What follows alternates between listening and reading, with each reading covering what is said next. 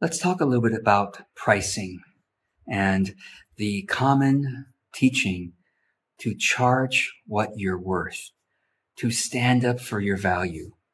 Now, what does this do to us?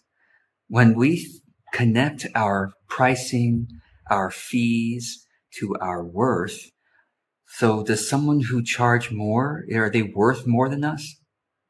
You could say, sure, their bank account's worth more than our bank account. That might be true. But always try to disconnect how much you are receiving money for how much you're worth as a person, because you are worth infinity. You cannot put a value, not even on your time. I don't like to even say, well, my time is worth this. No.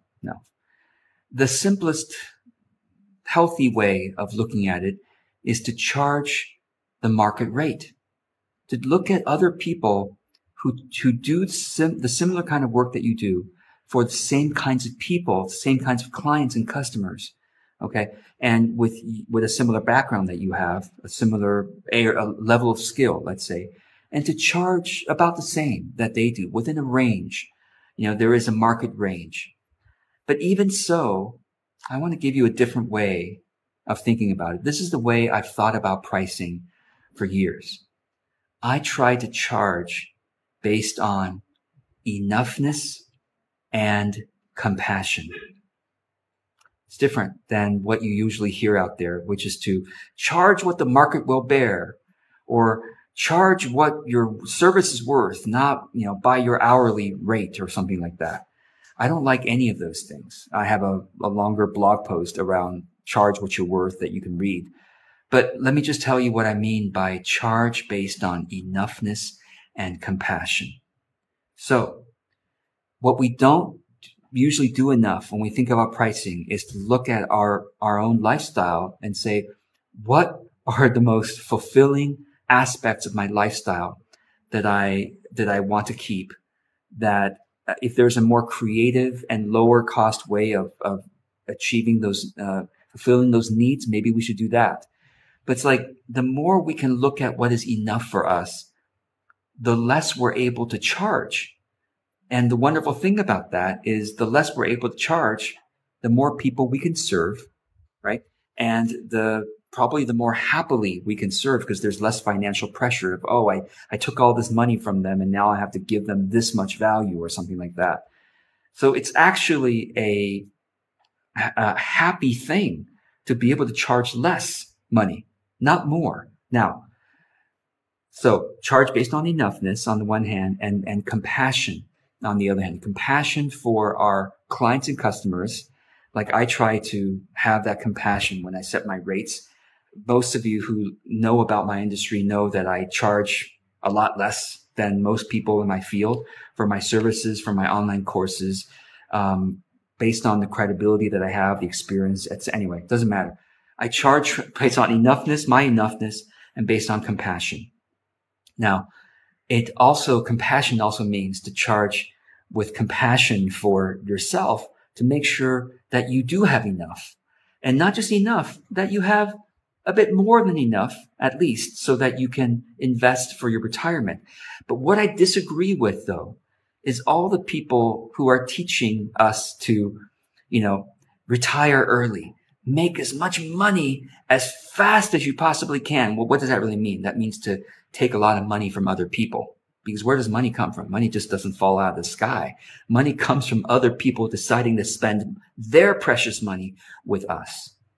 So to make lots of money and then retire quickly so that we can then live the life of our dreams, that's BS. It's BS. Why? Because the making tons of money quickly turns us into sharks. It does. That's what happens. It turns us into sharks. You don't realize how susceptible you are to becoming a shark. The more people you learn from who have those kinds of values, the more that's normal. It just becomes normal. And then you don't even know that you're becoming a shark. But instead, like I said, come back to charging based on enoughness and compassion. And see, so I'll tell you what I'm trying to do. I'm not trying to make as much money as I can so I can retire early and then be of service to others by volunteering. No, it's also BS in my opinion. I think the most true way of living our calling is by taking money for our services. I can argue with you all day long about this. Volunteering is beautiful. Yes, of course. But our calling is the intersection of our skills and interests with the market's needs and wants. What cannot be found for free and what people are paying for is the market. Okay? What can be found for free? Beautiful, wonderful. People are volunteering here and there. I love it. Do that. And yet there are many things that cannot be found for free. And that's what the market is. And your calling and my calling in terms of work is to find the intersection between our skills and our interests and what the market is happy to pay for. So what I'm not trying to do is to retire quickly and retire early. No, I want to work until the day I die, or at least until the day I'm not mentally competent to work anymore. Fine. Okay. Or physically competent.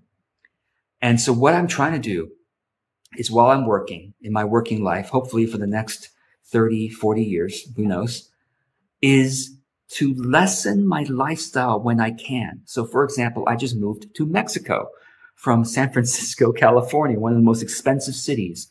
So what that means is I moved to a very much lower cost country and area. So in the next year, you're going to see two things happen in my business. I'm going to launch less so I can focus more. I'm going to take less money, essentially. And I'm going to focus more on improving my existing offerings so that it's even better for you. It's even more impactful, more effective. Okay. Number one. Number two is I'm going to pay my affiliates even more. Who are my affiliates? It's people like you. Did you know you can join my affiliate program? Anybody can join. And basically when you join my affiliate, it's free. It's free to join. And then when you enroll in one of my courses, you get 25% back at least plus profit sharing. So I pay 25% plus profit sharing. And now that I'm in Mexico, I can share more profit.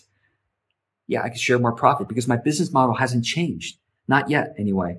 It hasn't changed. I'm still taking the same amount of money, but I'm just going to be paying you more than I did before. So that's what I'm doing. I'm going to be launching less next year anyway, because right now I'm still, I just moved. I'm still getting settled and there's costs to getting settled here. But in the coming year, okay, after the next few months, I'm going to be using my new enoughness to give you more back. That's my joy and my aim. So anyway, it's just a different way of thinking about it. You know, that's what you came here for, right? A different way of thinking about business and marketing and pricing and money. So I hope this is helpful and gives you some food for thought. And thank you so much for being here.